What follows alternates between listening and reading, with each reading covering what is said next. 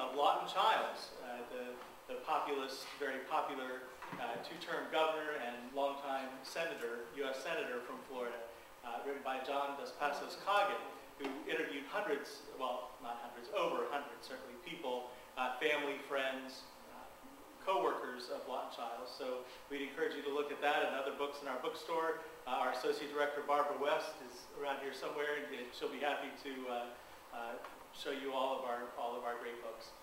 We also manage the historic Rossiter House Museum in Eau Gallie. Carrie Rossiter was the last resident of that house. She was a fascinating woman. In 1921, at the age of 23, she took over her father's Standard Oil Agency, and as the story goes, she went up to Kentucky to ask to take over the agency, and the board of directors argued about it while she listened to the keyhole, and finally somebody said, oh, let the little lady have it, she'll fail in a year, and we'll give it to a man. Well, as it turns out, she ran it successfully for 62 years. It was the longest running Standard Oil agent in the country.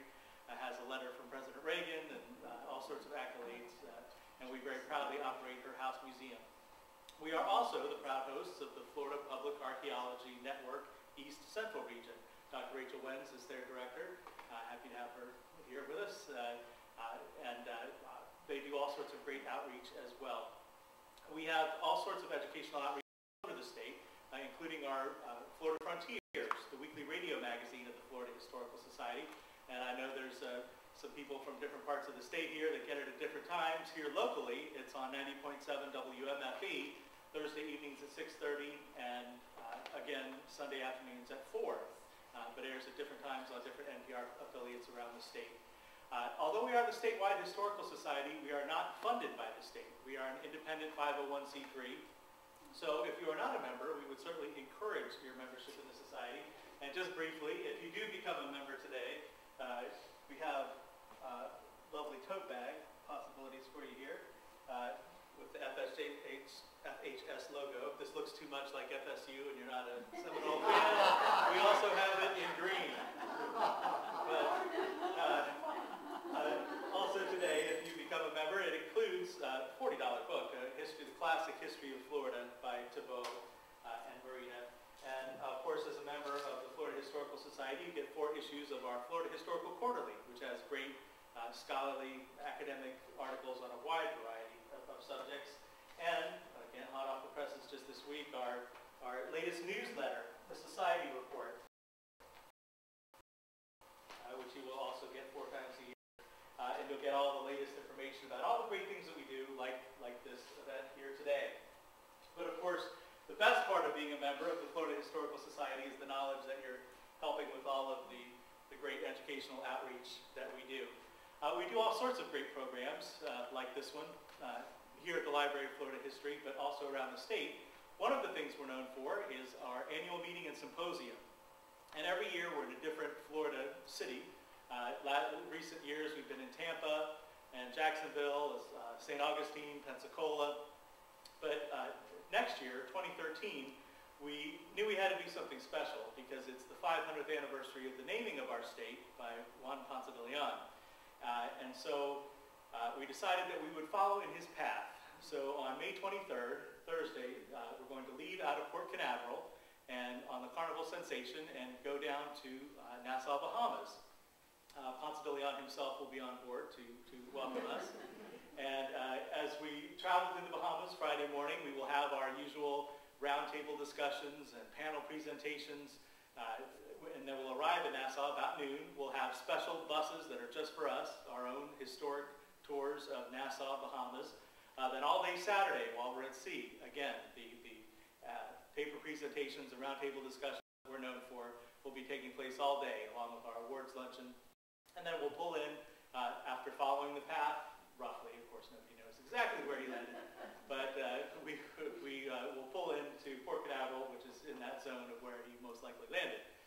So it will be a very special event. Cabins are going quickly, but we do have some left. If you would like to sign up, Barbara can help you with that as well today. But today we are here for a very special occasion to celebrate the 75th anniversary of Zora Neal Hurston's Their Eyes Were Watching God and the 70th anniversary of Stetson Kennedy's Palmetto Country. And of course, Zora Neal Hurston, the writer, folklorist, and anthropologist, arguably the most significant cultural figure to come from Central Florida, certainly wrote nonfiction works as well as novels, but she's best known for Their Eyes Were Watching God, which tells the story of Janie Crawford and her efforts at self-realization. It's told in flashback from her porch in Eatonville, talking about her trials and tribulations that she's gone through in her life. It tells a lot about the history of Eatonville, her adopted hometown. They go down to the Miami area. There's a historic hurricane that's depicted. A very interesting novel, which we'll be talking about. Stetson Kennedy's Palmetto Country. Stetson Kennedy, in the late 1930s and early 1940s, went all over the state of Florida with a recorder about half the size of this table, a huge recorder that he called the Thing. It took several men to move it. And he talked with all sorts of different folks. He talked with Greek sponge divers in Tarpon Springs and Latino cigar workers in the Keys and in Tampa. He talked with the Seminole tribe. He documenting the history of everyday people, which made his work quite unique. And interestingly, as we'll be talking about, these two great Florida writers, their lives intersected, as we'll be talking about. When both worked for the WPA Florida Writers Project, Stetson Kennedy was Zora Neal Hurston's supervisor, which we'll be talking about. But these two works, important anniversaries this year, and I'm thrilled to have the opportunity for us all to talk about it today. And we have an illustrious panel to do just that. First is N.Y. Nathiri, who is with the Association to Preserve the Eatonville community. She's been with them from their beginnings and really founded the organization. In 1987, during the 100th anniversary of the historic town of Eatonville, the oldest incorporated African-American municipality in the United States, celebrating its 125th anniversary this year. But back then, in 1987, it was celebrating its 100th anniversary, and Orange County decided that they were going to put a 4-lane road right through the center of the town, basically destroying this historic town. And N.Y. Nathiri and the Association to Preserve the Eatonville community stopped that by utilizing the history of this town, the fact that it is the oldest incorporated African-American municipality in the United States, and the fact that Zora Neal Hurston was from this town. She grew up there, and many of her books were based there. Mrs. Nathiri is author and editor of the book Zora Neal Hurston, A Woman and Her Community, and we're very happy to have her here today. Sandra Parks is an author, educator, an activist, bookstore owner in St. Augustine, and she has written works that promote critical thinking in students, and has done a lot of work in that area. Also, for the last years of Stetson Kennedy's life, she was his wife and constant companion, and can tell us a lot about Stetson and his work. And we're very happy to have you here as well. Dr. Morris O'Sullivan, also known as Saki O'Sullivan, is the Kenneth Curry Chair of Literature at Rollins College. He is an expert in Florida literature in particular. He has edited and written much about Florida literature. The Florida Reader was one of his books, Poetry in Florida. The Florida Historical Society Press is very proud to have published A Trip to Florida for Health and Sport, the lost 1855 novel of Cyrus Parker's Condit, which Saki worked on, and Wenxin Zhang, the archivist at Rollins College, found this handwritten manuscript from 1855 that had kind of been forgotten about, turned it over to Dr. O'Sullivan, who quickly realized its importance, and as one of the first novels actually written in Florida. Many novels were written from outside of Florida, kind of idealized versions of Florida life, but this novel was clearly written by somebody who had hunted and fished and camped along the St. Johns River, and so it's an important book, and we're happy to have published that, and he can offer his perspectives as well. Happy to have him here today too. So let's welcome our panel, please.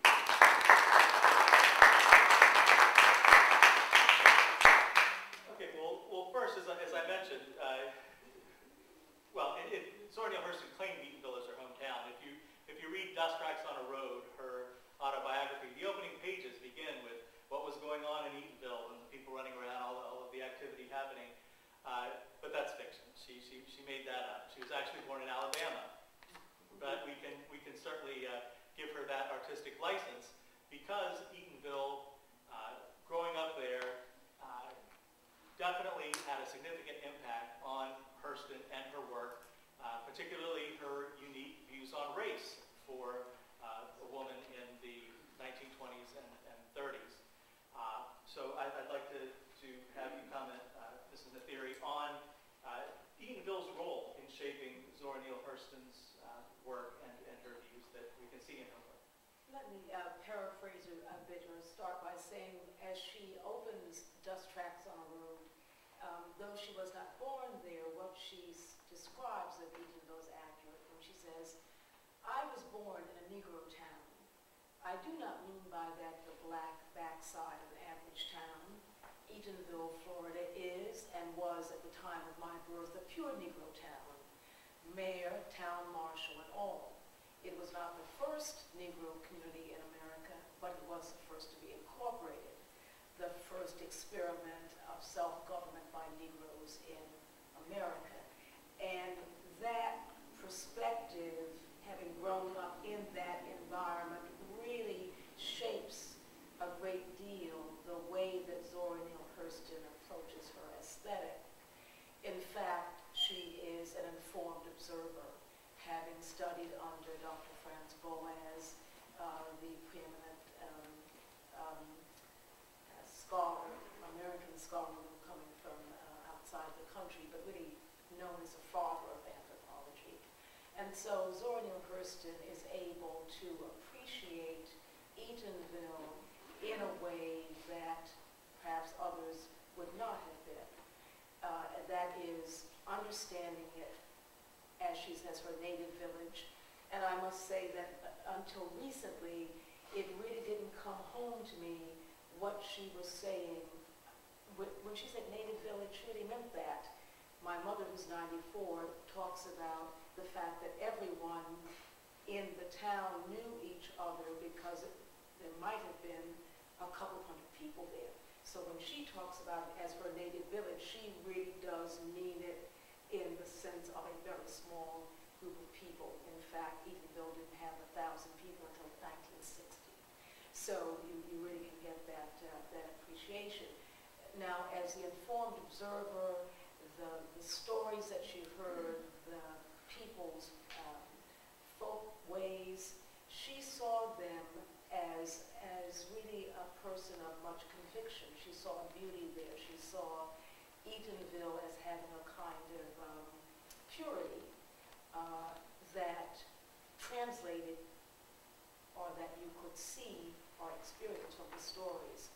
And so the genius of Zora Neale Hurston, frankly, is her ability to recognize that the aesthetic in which she lived was something that represented a kind of dignity and that she was able to translate in her writing. And because she was the quintessential storyteller, those stories relate to people no matter their background. And I will leave this point by recounting a story that I've experienced as an undergraduate at Ithaca College in the late 1960s, actually in the 1960s. The late Nobel laureate Isaac Bashevis Singer was delivering a talk at Ithaca College, and he was asked by an undergraduate, by a co-ed, well, Mr. Singer, why is it that you just write about the Jewish experience? And he said, I write about the Jewish experience because that's what I know very well. And then he went on to say that all literature, if it's to be considered great, has to come from a particular space, a particular place. If it's truly great literature, it's going to resonate with people from different backgrounds because there's a kind of humanity that is a part of all of us. And so a person in South America or in Europe or in Japan will still enjoy my stories, he says, because complexity there. And I would say to you that out of the Eatonville experience and Zora Neale Hurston's writing about it, today she is read and enjoyed universally, because the example of Their Eyes Were Watching God and the protagonist, Jimmy Crawford's search for identity is something that all of us who are sentient are going to experience. And that's certainly true that her works are universal, but she does address race, particularly in a lot of her works, and growing up in Eatonville definitely gave her a particular perspective. One of my personal favorite works is an essay that she did, How It Feels to Be Colored Me, and she wrote it in 1928, and paraphrasing wildly, she basically said, the Civil War is decades ago, it's over, I'm moving forward. If anyone doesn't enjoy the pleasure of my company, that's their loss. And which was really, if you think about it, quite a unique progressive take from an African-American woman writing it in 1928. But that'd be got her in trouble with some of her Harlem Renaissance contemporaries. Well, in fact, some Northerners saw Zora Neale Hurston as entirely too folksy. In fact, I mean, she really was a Southern black girl who grew up in that kind of environment. As a matter of fact, she says that sometimes when she was listening to the music, the spirituals that were sung, say, in up north, that they didn't sound anything like the music that she was accustomed to, because you're really talking about a rural sensibility. You're talking about people who shot, who hunted, who fished. I mean, it was a different circumstance than the urban environment. And in fact, a person like Richard Wright, who really felt that the writing needed to be more socially driven, didn't have much patience for a Zora Neale Hurston who was using dialect. And in fact, what you're saying, Ben wrote, Martha, is much to the point. If you consider that we're talking about a generation and a half at best from slavery, from enslavement, and whereas whites out of that mentality looked at their former enslaved as not quite human, and blacks or Negroes who would not look at dialect because that would simply perpetuate for them a negative stereotype, you could see how there would be that discomfort. But if you understand that Zora Neale Hurston studied anthropology, and for her, the peasant class, the serfs, and the former enslaved in the United States formed an equivalency, right? And so for her, it was, she could really look at this in a different way, in a lens that was not just in that box of race.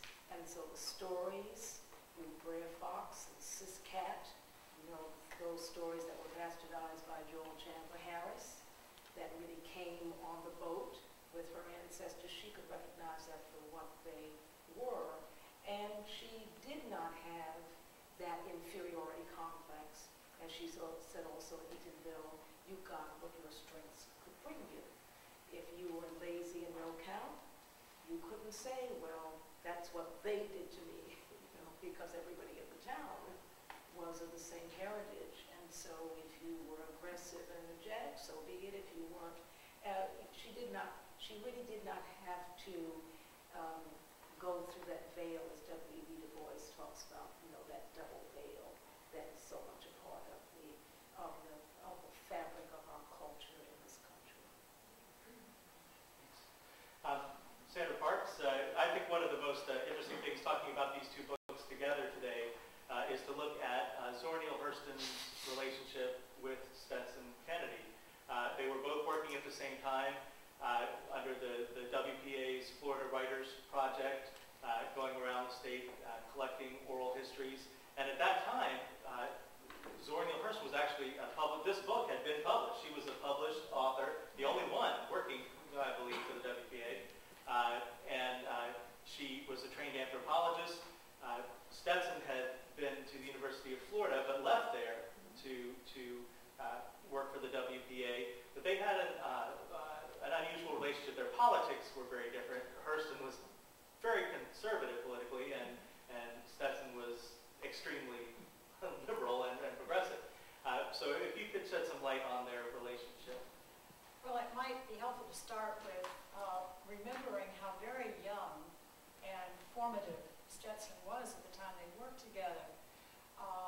Stetson came to a passionate love of language.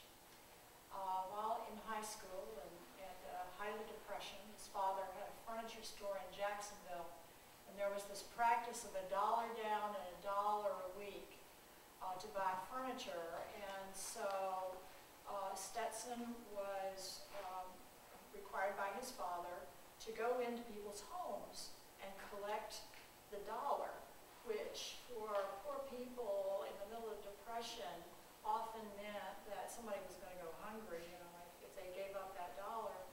And so he went into the homes of African Americans, and he went into the homes of poor white folks, and he began to listen to their language, and he began to write it down.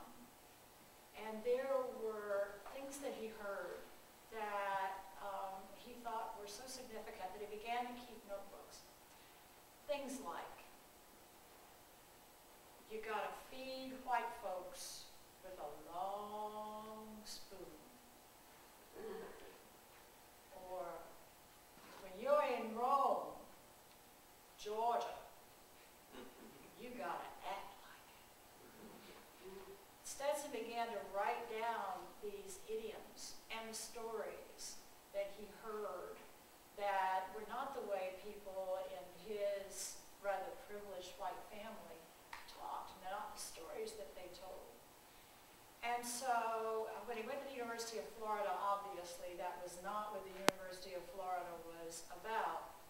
So in 1935, a 19-year-old Stetson Kennedy shipped his books to Key West and hitchhiked after them.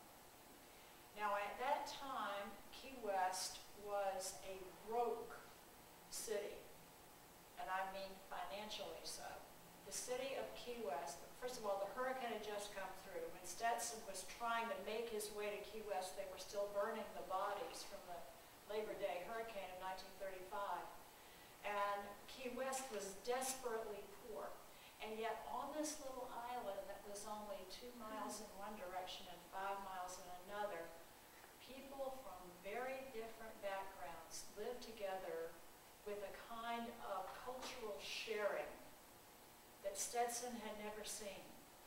Cubans and Conks and Bahamians that were black and Bahamians that were white, and people called loggerheads that were people that had come down from the United States to Key West. And so he began to collect the language that he heard, the idioms that he heard, and he shipped all of this off to Benjamin Botkin, who was at that time in the Library of Congress. And so when the WPA, the Works Progress Administration, offered folks some jobs, they sent a man named Julius Stone to Key West to take care of it. Now, Key West was so broke that it gave itself to Florida, and Florida didn't want Key West, and so Florida gave Key West to the federal government, and the federal government didn't know what to do with Key West, so it gave it to the Works Progress Administration. And this guy named Julius Stone went down there and reinvented Key West as a potential tourist attraction. So to do that, the WPA hired people to go sweep seaweed off the beaches so it would look inviting to customers. And that was the first job Stetson had.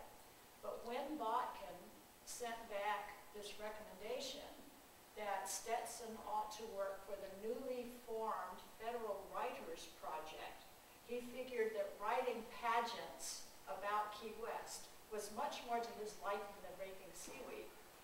And so he went to work for the WPA in Key West and shortly moved home to Jacksonville.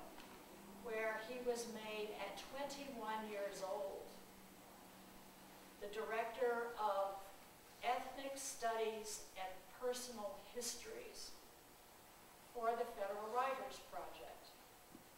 Now, at that time, the office was located in the Dial-Up Church building, which is on Bay Street. You see it every time you go over the Main Street Bridge in Jacksonville. But the Negro unit, the people that would ultimately gather the slave narratives, were housed at the Clara White Mission. These men and women were not allowed to come into the office. The only connection is that they sent a runner over once a week to pick up their paychecks. Exactly what Stetson's role was in the gathering of the slave narratives is something I'm still trying to sort out. We do know that as part of his leadership, Florida was one of the few states to hire African Americans to talk to aged slaves. Remember, they had to be 80 years old or more. Now, if you were an 80-year-old black man in 1938 and a white man from the government came and asked you to talk about slavery, how comfortable were you going to be to give him a good representation of it? Stetson says, quote, "We decided that African Americans would be better people to interview these aged slaves than sending a white man." And actually, they hired more women. And in the 1930s, when the man's role as breadwinner was pretty much the culture, to hire African American women to go out and gather the slave narratives was a pretty radical idea. Well, one day, Corita Corse, who was the director of the Federal Writers Project, called Stetson in and said, "Zora Neal Hurston has signed on with the Federal Writers Project." Now that meant when you signed on to the Writers Project, you had to take a pauper's oath. And the oath said you didn't have any property, you didn't have any money, you didn't have any job, and no prospect of the first degree. So Stetson had been eminently qualified, and unfortunately, so was Zora. And so Stetson was, as they were both considered, quote, junior interviewers, even though he had this lofty title as the director of ethnic studies. Now, job description, junior interviewer. Stetson made $37.50 every 2 weeks, but they figured because Zora was living in Eatonville that she only needed $32 every 2 weeks. Obviously, the fact that she was female and black had nothing to do with that difference, you understand. But, so Ms. Corse said, well, she's going to play us a call, and you must understand that Ms. Hurston has been feted by New York literati and is given to behaviors like smoking in front of white folks. And so we are just going to have to make allowances. And so Stetson said Zora came, Zora smoked, and we made allowances. So for a while, and for how long and how often, I'm still trying to sort out from Stetson's writings. He and Zora traveled around Florida, as Ben had described, with this recording machine that was powered by 2 automobile batteries. And while they did interview Greek Tarpon Springs sponge divers and Florida cowboys, they also went into the turpentine camps, which was involuntary servitude. I must tell you, it was not until last year when I saw a film called Worse Than Slavery that I saw the human face of what my husband had talked about all the years that we were together.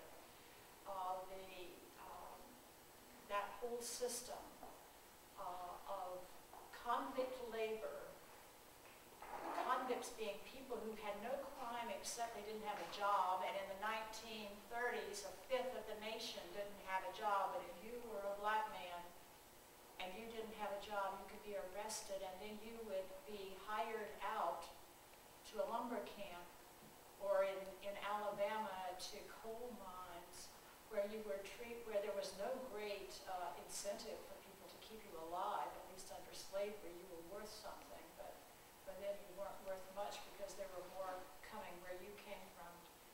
It was a horrible system. And so Stetson wanted that. He had already, by the way, helped write Florida Key West guidebook. But his real job was to prepare this, the Florida guidebook. Every state had one of these guidebooks. Now, President Roosevelt had said, your job is to hold a mirror to America so Americans can see what a marvelous, diverse group of people that they are. But to Stetson, that meant letting people know about forced labor and turpentine camps and road crews and violations of civil rights that Americans wouldn't be all that happy about. So he and Zora traveled more often than traveling with Stetson. Zora traveled with Alan Lomax, who was more like her own training. He was a trained musicologist. He was from New York City. He was an academic. He was very well prepared for this work. My guess from being able to sort out the connection between Zora and Stetson, Zora probably spent more time with Alan than with Stetson. I asked him, how often did you and Zora and Alan go out together? And he said, oh, we didn't. Either Alan would go out with Zora or Stetson would, but obviously a white man and an African-American woman traveling together across Florida in the late 30s was not a comfortable situation. Very often Zora had to sleep in her car. There is the story, and I've heard several versions of the story. I'd really be interested in yours. I get versions of it from Lucy Hurston and others, that at one point Zora told Alan she was going to have to paint him black because it was too noticeable that he was hanging out this white man was hanging out in Eatonville. In Stetson's case, I believe that his greatest contribution to Zora's work was respecting it enough to leave her alone and let her do it. Because remember, he was most of the time in the office in Jacksonville. After they carried this battery around, this huge recording machine, Stetson said, why are you doing this?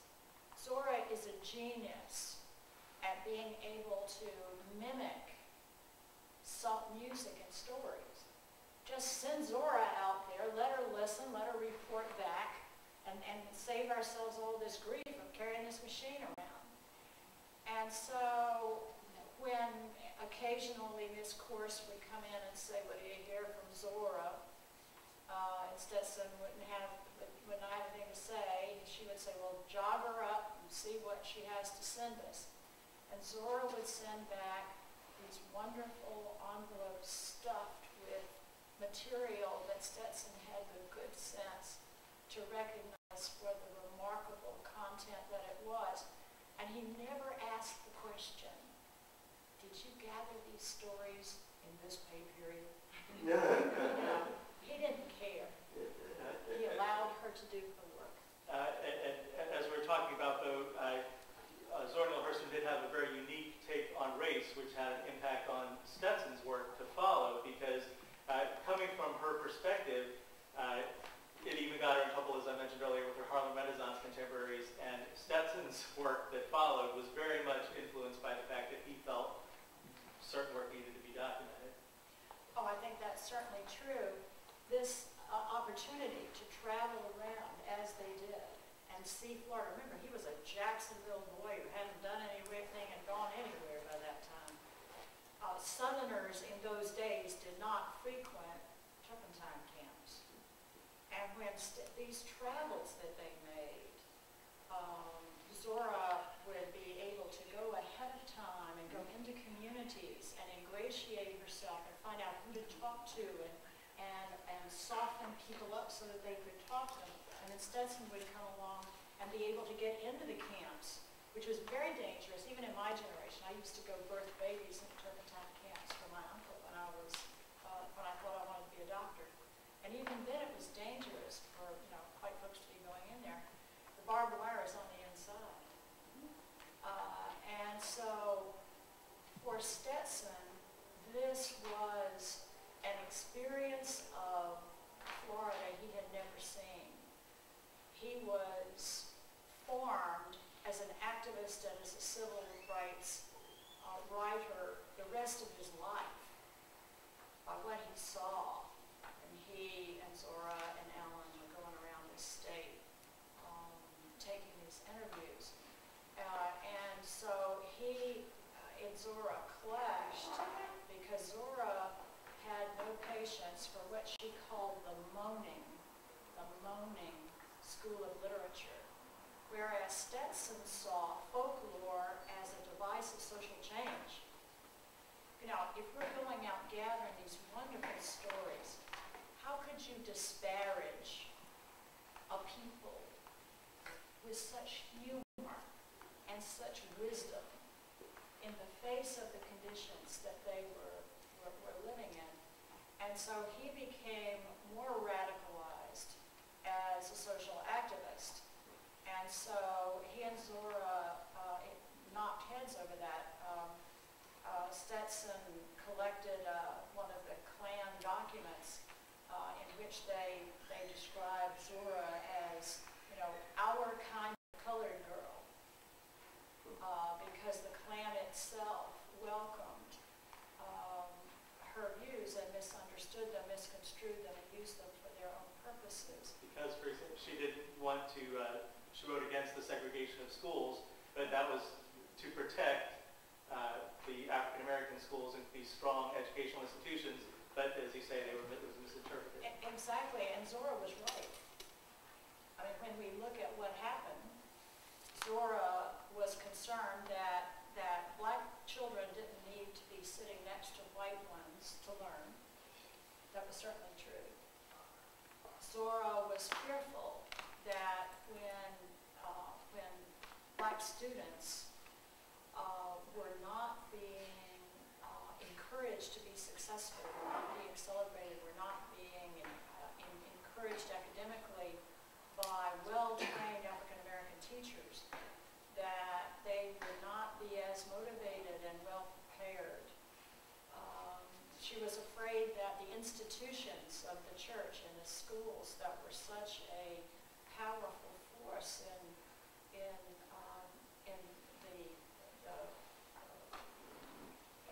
improving conditions for African-American people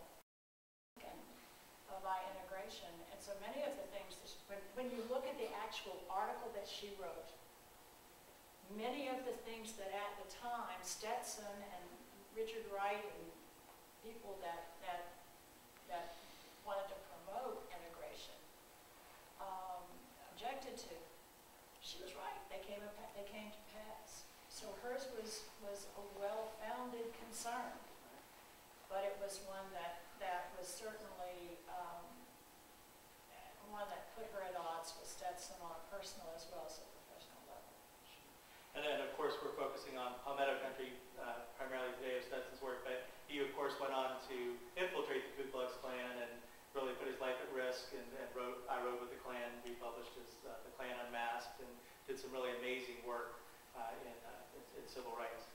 But Dr. Sullivan, I want to bring you in on this as well. Speaking of Zora's work, when she died in 1960, her work was out of print. She had been basically forgotten about. I don't believe at that time her work had ever been taught in college classes or high school classes.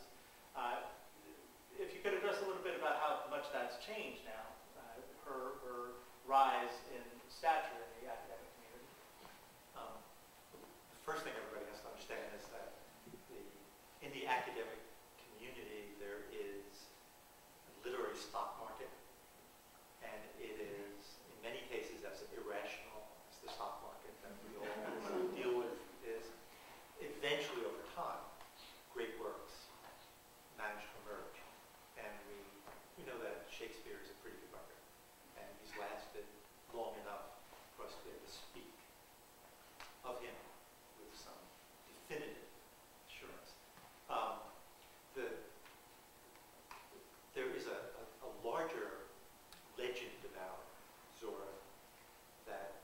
She was completely unknown before Alice Walker wrote a famous article in 1975 in Ms. Magazine, and that she had never really been that successful a novelist. She had published 4 novels. She had been more successful as an anthropologist. That's not quite accurate. The details about her work indicate that she had a number of her works republished in the early 1970s. Dust Tracks on the Road, Jonas Gordvine were republished in 1971.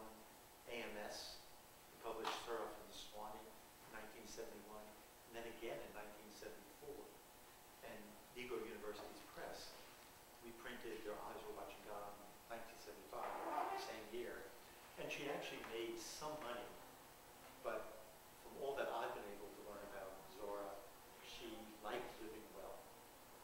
Zora enjoyed indulging herself and was not very tight with her money. And so when she received money, she spent money. As an example of that, the largest royalty check that she received was $943.75, which in today's Tom Clancy world or James Patterson world doesn't seem like a lot, but in contemporary dollars, that would be about $64,000.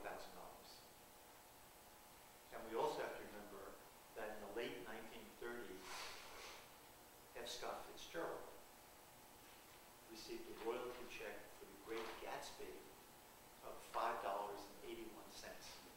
year. So $943 is a good deal of money. There was always some awareness of Zora, but she really wasn't someone that people spoke about in the academic community, partly because a lot of important writers, not only Richard Wright, but Ralph Ellison, had thought she was not assertive enough, that she wasn't taking political enough positions. And what I noticed as for a period when I started consulting for the accrediting agency, SACS, accredits all Southern colleges, universities, high schools, from 1979 to 2000, was that when I began, I started looking every time I visited college at the curriculum for American literature. I found that everyone was teaching a Hemingway novel in the late 70s, 1980s. By the 1990s, that Hemingway novel was being replaced by Hurston, Their Eyes Were Watching God. We began seeing a major shift, which was affected by many things. The rise of Black studies, the rise of women's studies, and also the fact that people were beginning to understand that Florida may not be a regressive southern state, that there might be more to Florida than people thought. So I think that she has emerged, and I sense the same thing is beginning to happen with Stetson. As Stetson's books are published, are more available to people. Academics are talking about him, and those of us who knew him and can tell stories about him, because in addition to everything else, Stetson was an incredible character. Stetson was, I'll just mention one little story. When he was in his 90s, when he came to Rollins for the award. Yes, 92. He was 92, came to Rollins for the award. Sandra was a wonderful wife and protector of Stetson.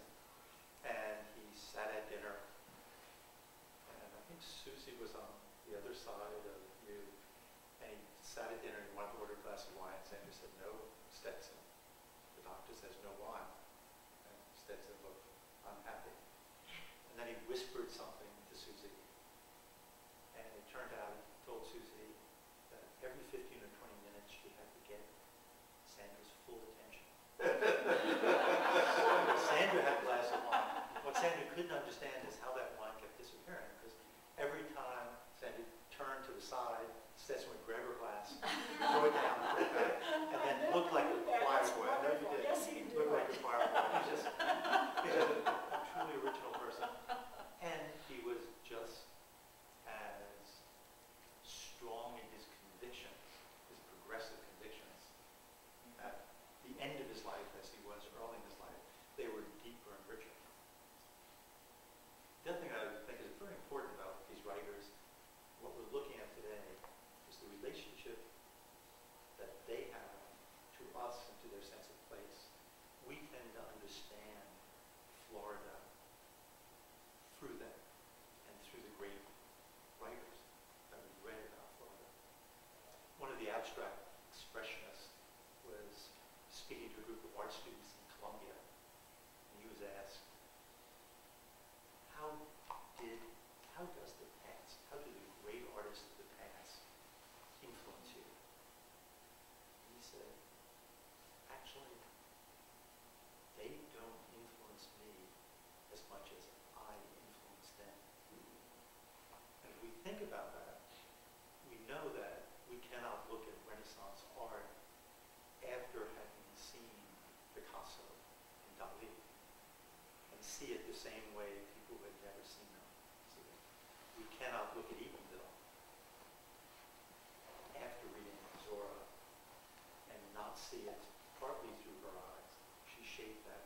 We cannot look at Florida, especially Florida in that great period of the 30s and 40s when we were trying to figure out as a state what we were, and not see it through Stetson's eyes and the lenses which Stetson gave to shape our vision.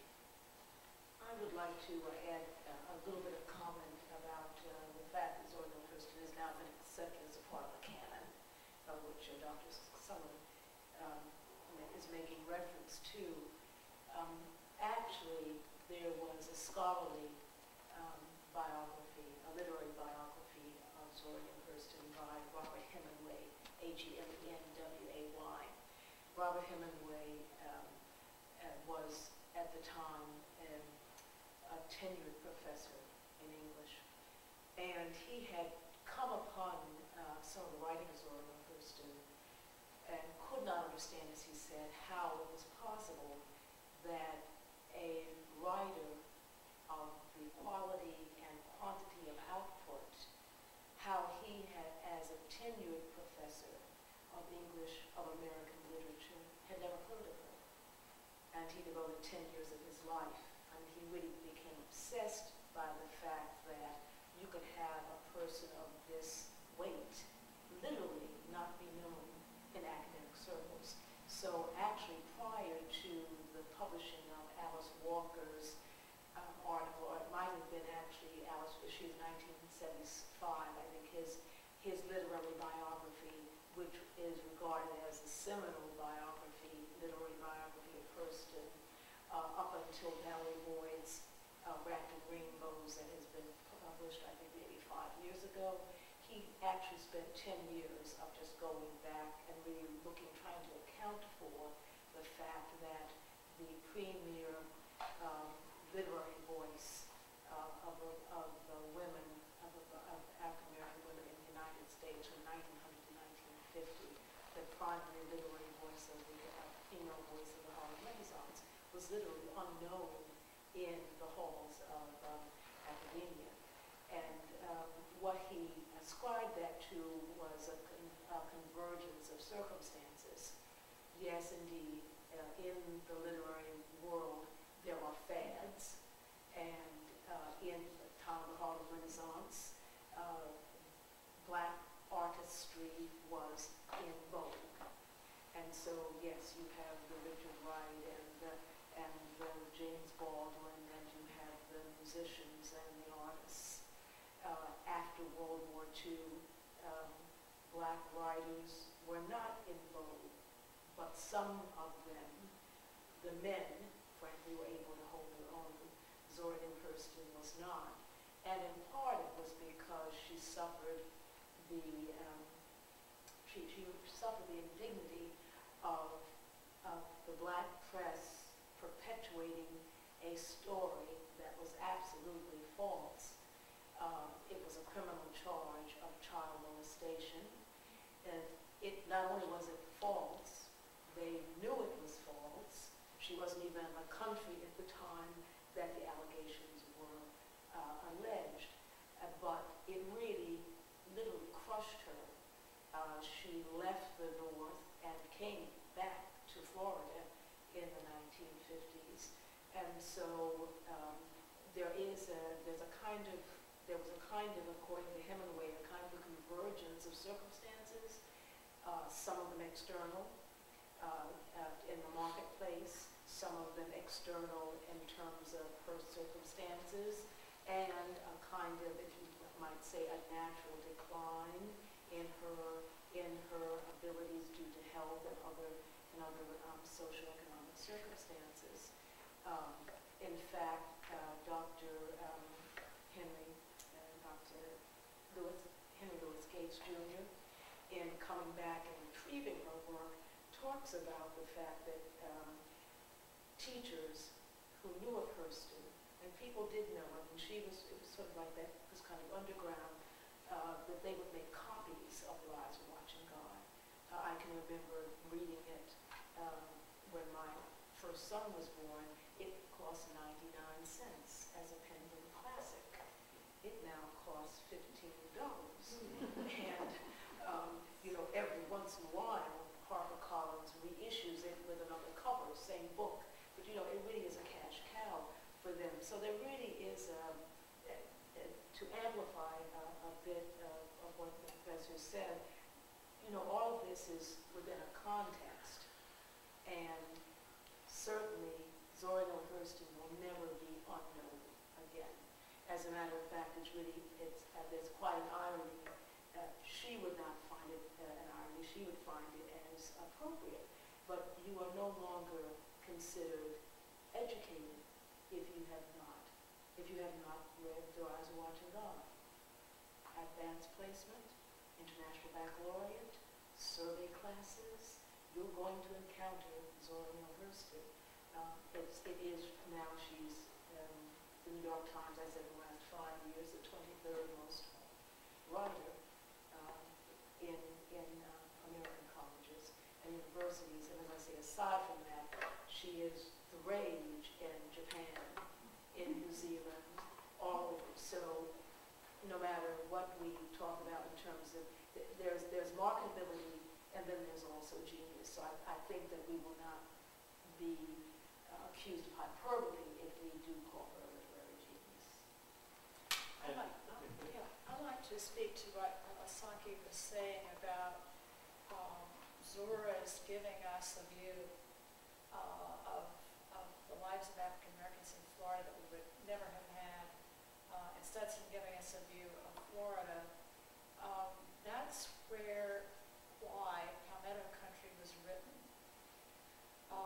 As I mentioned, there was a huge conflict within this editorial staff about what President Roosevelt meant when he said that the Writers Project was supposed to hold a mirror to America so America could see itself. Well, to Stetson, that meant warts and all. It meant that America needed to see the richness and the variety and the humor and the wisdom of African American culture as we were experiencing it in Florida, but it also needed to see the turpentine camps and the work gangs and free-range cattle and a lot of other problems that we have in the state. And so the story is told. Stetson tells the story about how this really is a kind of tourist guidebook, even though I would love for someone to take these sites and recreate what they look like today. You do realize that when Stetson was working in this area, that was US 1 that ran along the bayfront, and then along came US 1 over here, and then of course came I-95, But we used to try to travel the old US 1 just to see what the guidebook, if we took it today, how much of this is still there. But the battle was material about these ethnic groups in the book. There are some stories that are quite remarkable. One of our board members here, Judy Duda, is from a family of Slovaks, and there was a town called Slavia that was settled by Slovaks, and in this generation they were still speaking Slovak, and it was a separate community, and it didn't have big box stores and Starbucks and stuff. It was really a village of folks that lived like this. But there was the struggle, and Stetson said that his group among the editors thought that they had won. They went to dinner, and the other editors came in and took all the ethnic stuff out, all the things that Stetson had been promoting. Stetson says they found out about it and got it back in, but if my beloved ever read this thing, there is nothing in here that is closely related to what Stetson believes that he and his cohorts had managed to slip back in. So he wrote Palmeto Country. He turned from being a folk, basically a gatherer of stories, to a folklorist. And there's a great deal of folklore in Palmeto Country. But Palmeto Country is a reader's view of what Florida was like in 1940. And if you want to see the pictures, the 50th anniversary of Palmeto Country, the exhibit that we have over here was prepared by the University of Southern Alabama for a tri-state meeting of the Florida Historical Society, the Georgia Historical Society, and the Alabama Historical Society around the book Palmeto Country.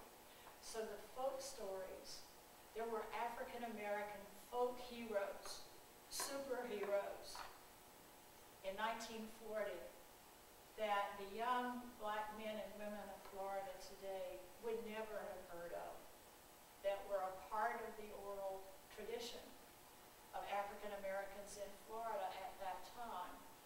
And so we're grateful that that Florida Historical Society, after University of Presses of Florida gave up its copyright, the society continues to make it available.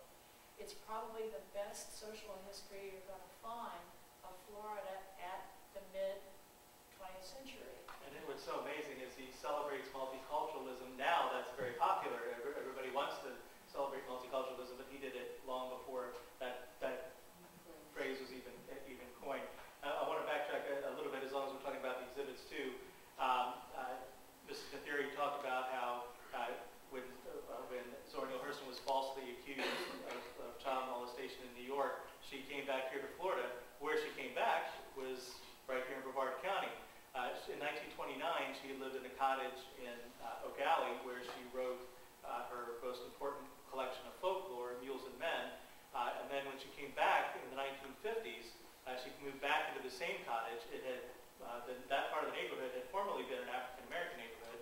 This was still segregated, and still a time of segregation, but she was friends with the mayor, Gleason, at the time, and so was able to move back into the same cottage, even though it was now in a white section of Oak Alley.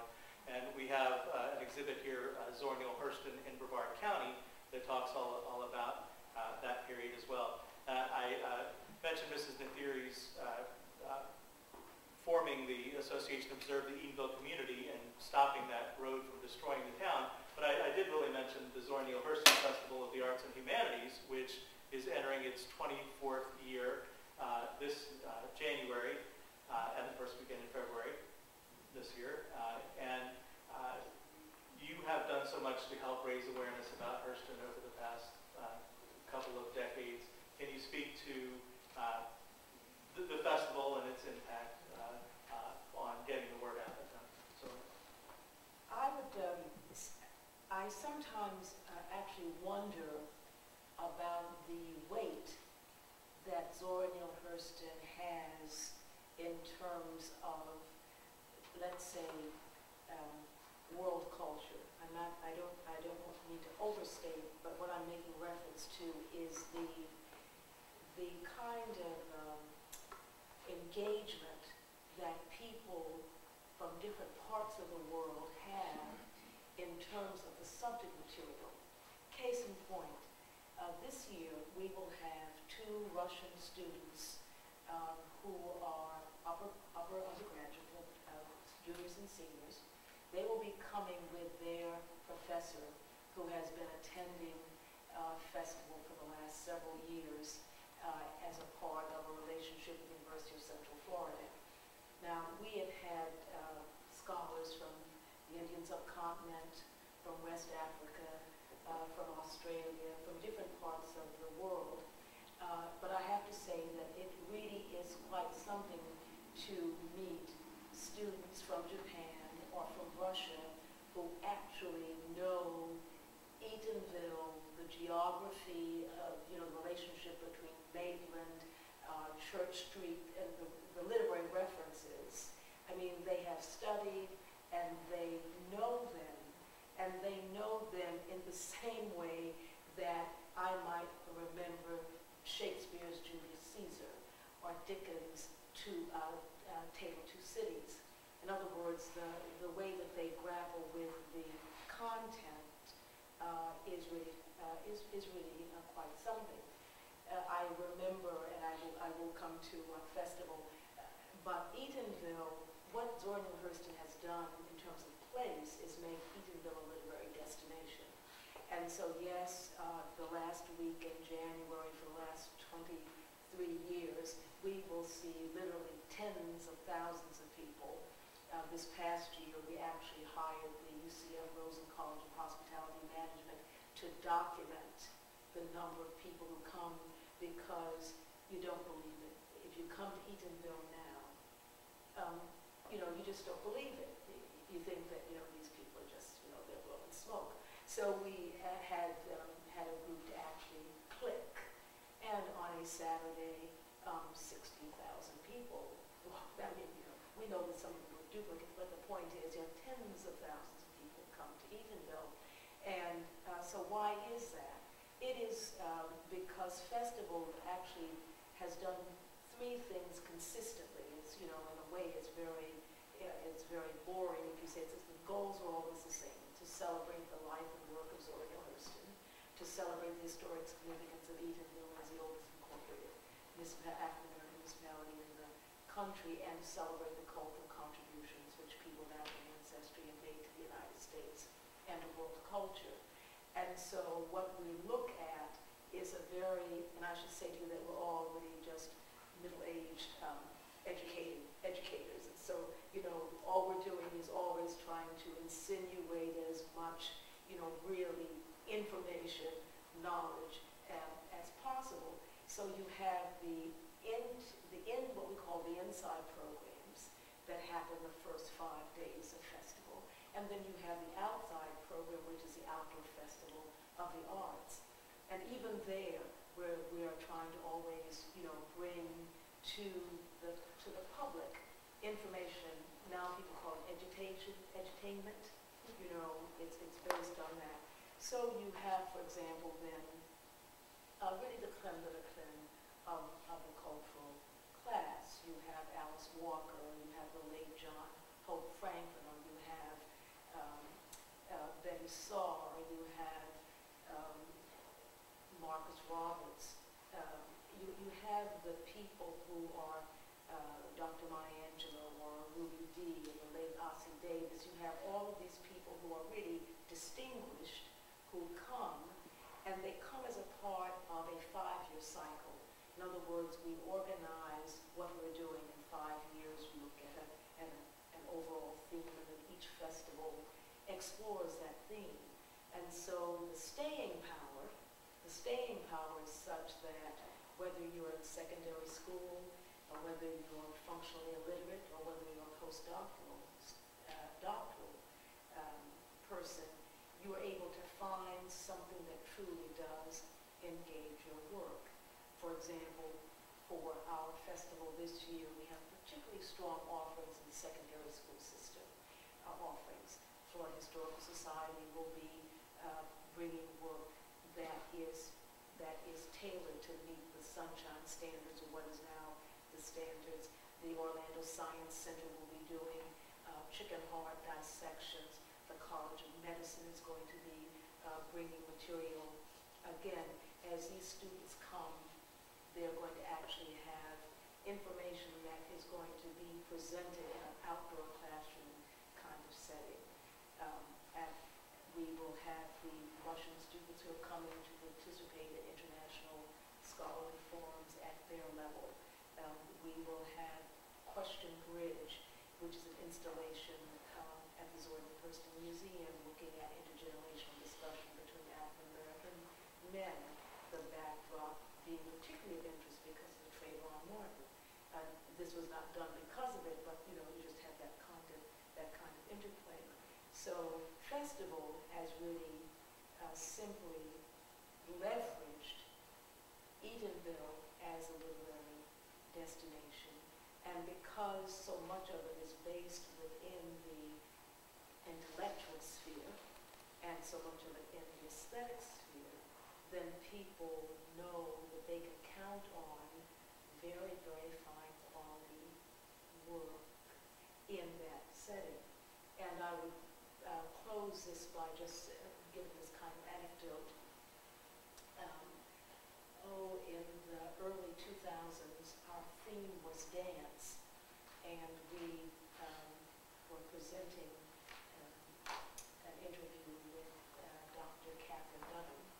We had brought the Ohio Contemporary Dance Company there, and Diane Hubbard Burns, I believe, who was then a journalist a reporter at the Orlando Sentinel, wrote me a note, and I sort of mused that perhaps her editor wouldn't have been so pleased for her to be so effusive, because a reporter is supposed to be, how do you say, objective, But she said, I can't thank you enough because you have brought to Central Florida some people that I have always wanted to be able to hear and listen to. And we don't get a chance in Central Florida to experience this kind of programming, except, she said, at the Zora and Hurston Festival time. And it was just really quite something to get that kind of letter from a student of dance who was a reporter, because it let us know that what we're doing is truly a cultural event, not something that is in a box that you can say is ethnic, but that is something that, the spirit, the intellect, and the mind. And that is what we're very pleased at. Now, from the commercial aspect of it, the Orange County government has, over the last number of years, made an investment in what is called tourist development tax money. And the big thing about that is ROI, rate of return on investment. And so, that is a real deal. And so for us, from third-party research, we know that for every dollar that the county has invested in Zora Festival, for example, we return $6 or $7 because people are coming from outside the Tri-County area, which means they stay overnight. They are spending money that they wouldn't spend normally. And one last piece. In 2001, the National Trust for Historic Preservation did a study on what they call cultural tourism success stories, because if you do cultural tourism, you're supposed to, there are best practices, that you're authentic, that you're not subverting your place by commercialization, that kind of thing. There were 23 such stories that they identified in the United States, only one in Florida.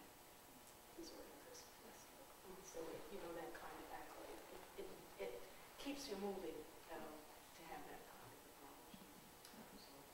As a neighbor of Edenville, I wanted to add, it is very impressive in the intellectual aesthetic sphere, but there's also the fun sphere. That to some of us is equally important. I'm sorry, Emma. Well, that's because you were already in the sphere.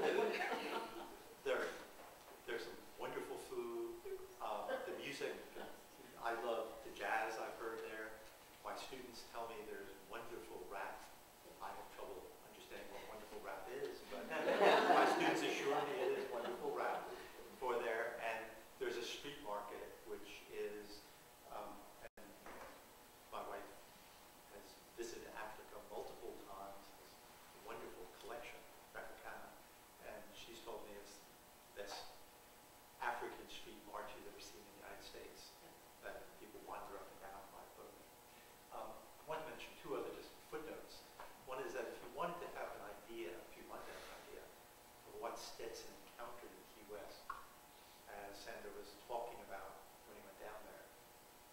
Remember that Ernest Hemingway said To Have and Have Not in Key West, mid-1930s, published it in 1937, and it is also the only novel that he said in the United States, if we want to consider Key West part of the United States. Would be the one qualification. And the other point about rereading the past and reading it through authors, we have to remember, even though some technical historians like then will emphasize the fact that Zora was really born in Alabama. In fact, she was born in Florida, because everyone knows that whole section of Alabama and North Florida are the same place. So she is a Florida native, just a different kind of Florida. It's a cultural. Just a few miles over the border. Yeah, cultural Florida, maybe not geographical. Well, as much as I would love continuing this all weekend long, I do want to allow time for your questions. I've just scratched the surface of mine, but I think we've covered a lot of great ground. So let me ask if anybody, if you have any questions for our panel. Sure. Kind of on the tail end of what you said, I wonder if did Zora change the place of her birth for literary continuity, or did she just develop that identity so much that it was no longer fiction to her?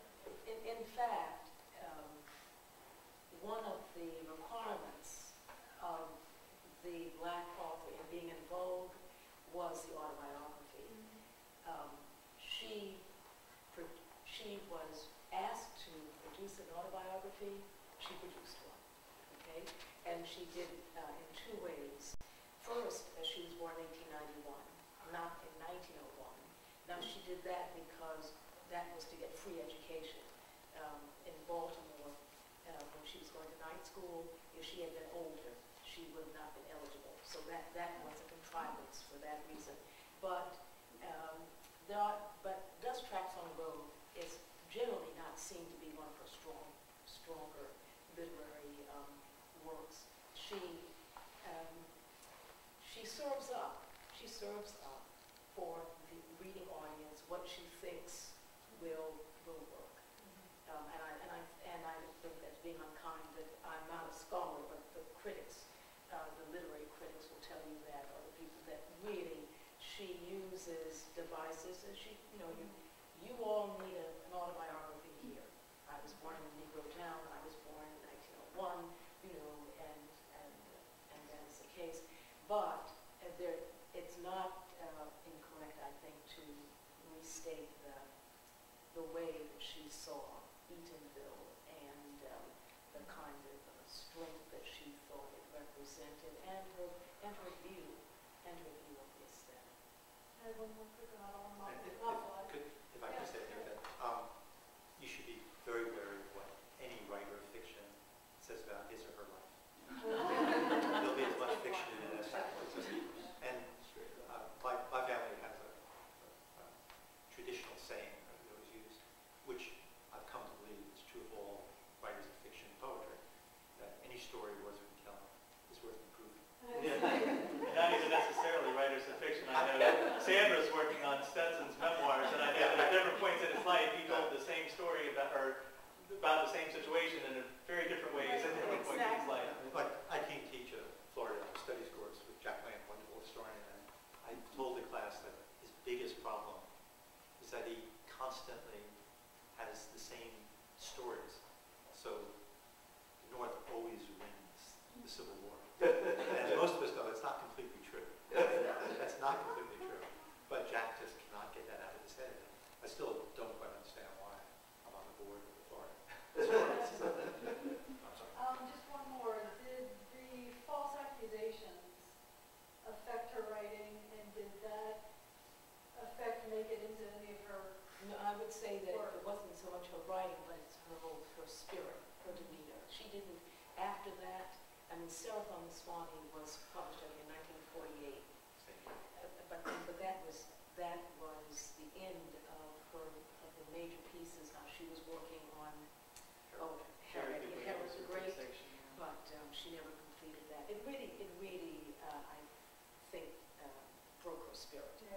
It really, yes, to me, I mean, it was a public humiliation for no reason, for no reason.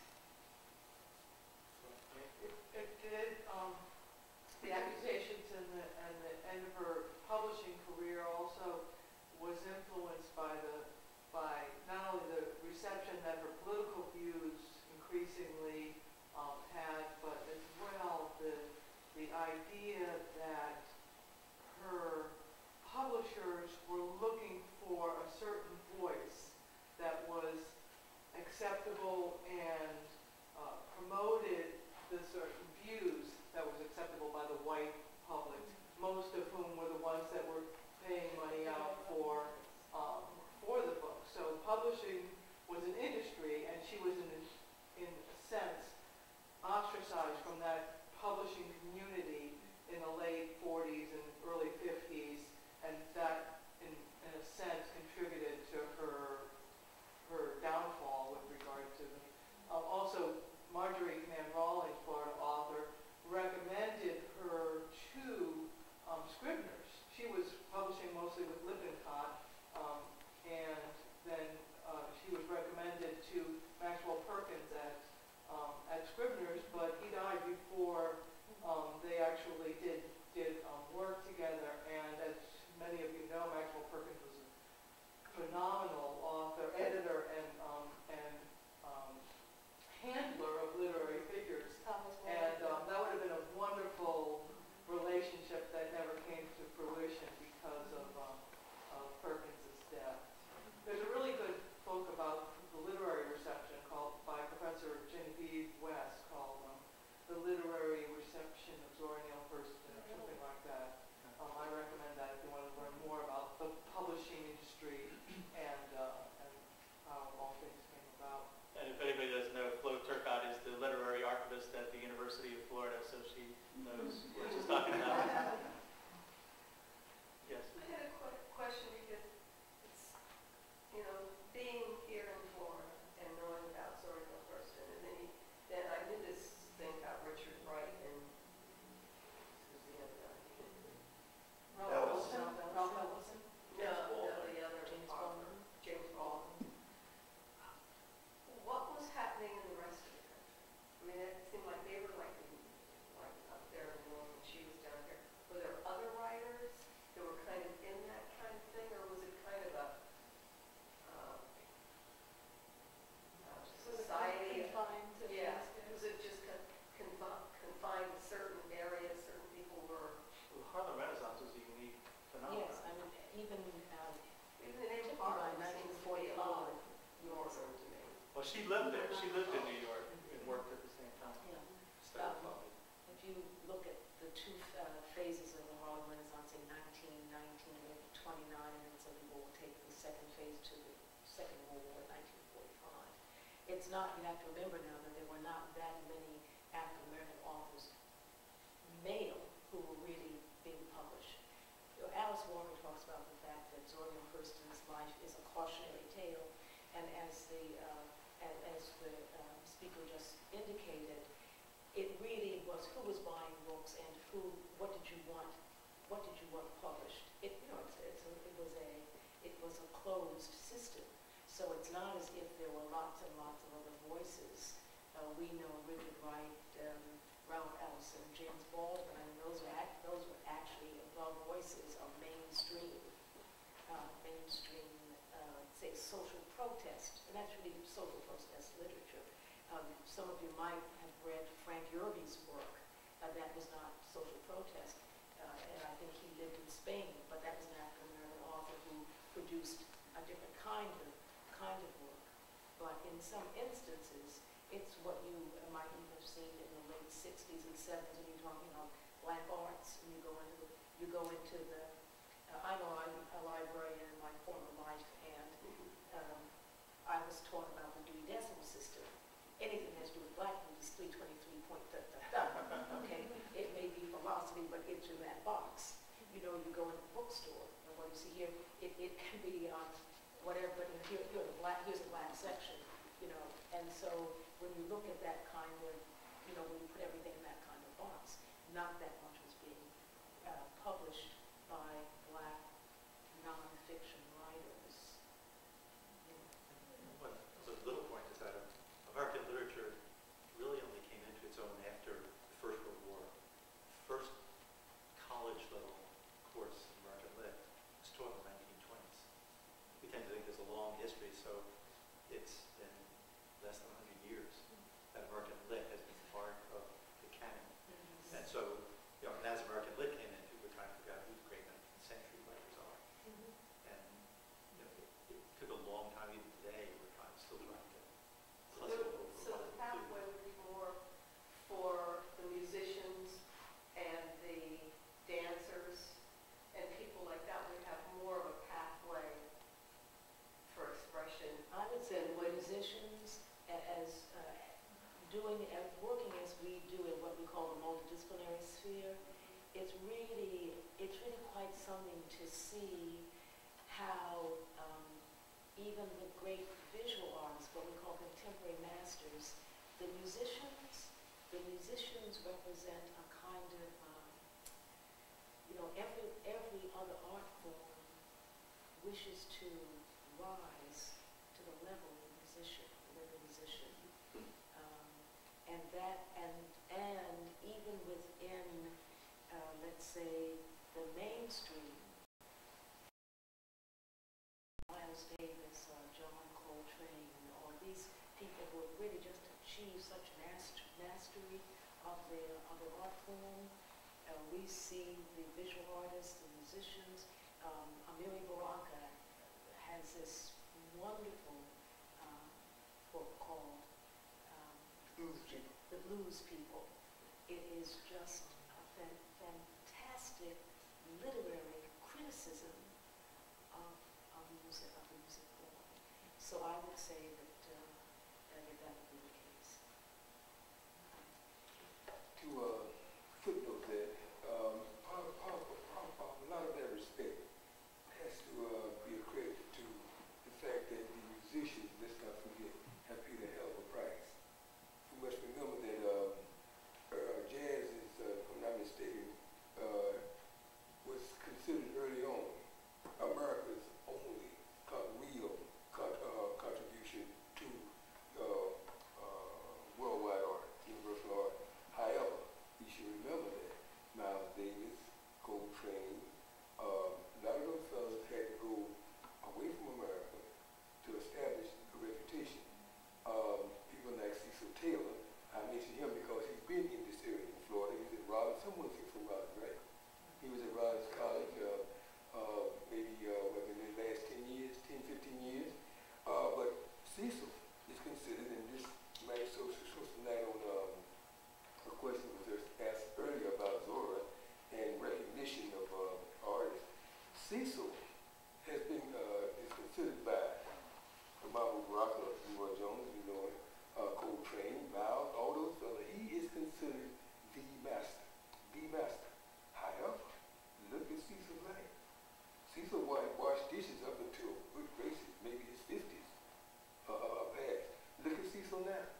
Cecil hasn't published a new record in Unti. So I'm saying this is, there are a lot of factors that go into how an artist will be missed, overlooked, including in the art world itself. A lot of people are gatekeepers. We survive because we can push others out of the way. We can hold them down. The question is, what do we consider to be the role of art? What must good art or mastery art, what is it supposed to do? Some people say it's supposed to raise a flag. Some people say it's supposed to do this, that, but do we have a consensus? Maybe that's a part of why some people can die. And as Zora, posthumously, they are recognized. What is art supposed to do? Do we deal with that question? And remember that she died in obscurity, and now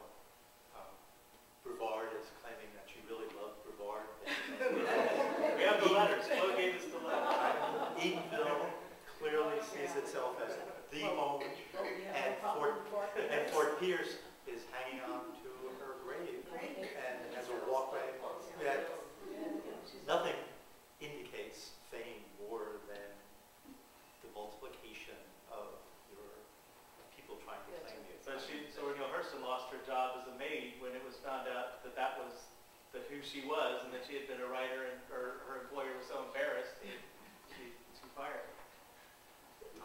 St. Augustine too, right? Yes. Yes. Oh, yeah, you're right. But you haven't made it formal. 6 months, we've got a plaque.